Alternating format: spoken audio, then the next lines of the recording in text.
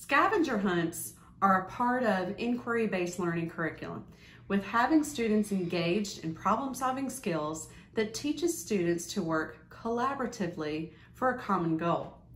The Marzano strategies that are incorporated in a scavenger hunt are celebrating student success by providing them with clear learning goals, previewing content, which engages students in an activity that helps them link to what they already know, to the new content that is about to be addressed, and facilitates those linkages.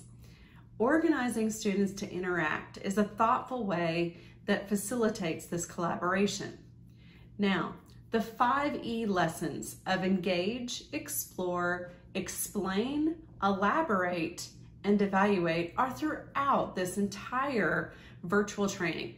However, not all lessons by themselves meet the criteria of a complete 5E model.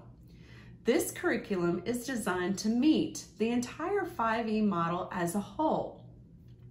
The curricular activities, the lessons, the labs, etc., they also all incorporate Marzano best practice strategies, which addresses the Alabama Course of Study Science Standards and the National Next Generation Science Standards.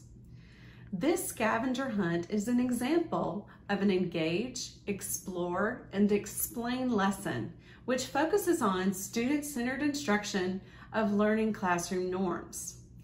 I utilize scavenger hunts in my classroom for students to become acquainted with procedural information of my classroom organization and setup, as well as lab safety rules and procedures. I will evaluate students with a series of bell ringers on my classroom norms, and I will evaluate my students obviously with the lab safety quiz that they're required to take.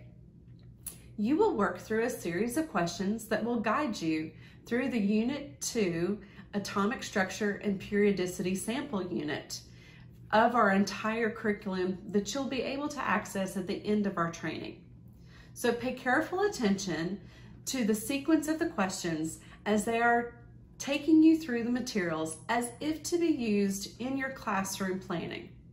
These questions are for you to be engaged in the curriculum while you explore the resources and explain how they are utilized in your curriculum planning.